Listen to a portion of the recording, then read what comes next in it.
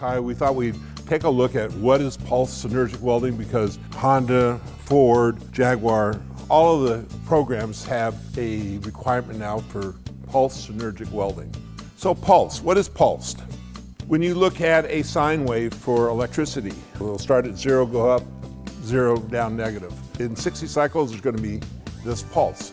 Engineers were able to take that pulse and through a computer create a square wave. So instead of being something of this nature, it went up, down, and so forth. There's some real advantages of going to pulse. We can move faster, we can use larger wires, but the biggest part here is we reduce the spatter.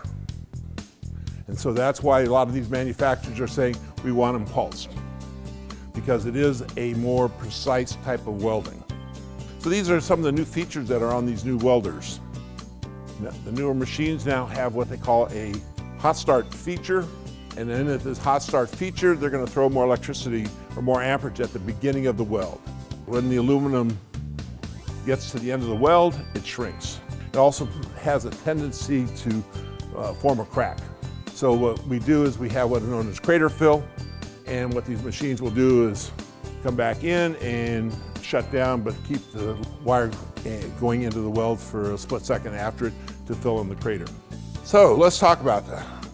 Contacted Carliner, Electron, Fronius, GYS, Miller, ProSpot, Welander Shell, and we told them we'd like to bring in their machines. This was not a contest. It was just to see what they are, show the world what they are, take a look at them, and try them out. I brought in a gentleman who is a certified Mercedes welder. So each of the manufacturers went over their setup, showed them the wire, how to load the wire. So we gave all of the manufacturers 2 parameters. You bring in 55-54 wire, 1.2 millimeter diameter, and that's all I told them. When they got there, I said, okay guys, you gotta be going down this thin material.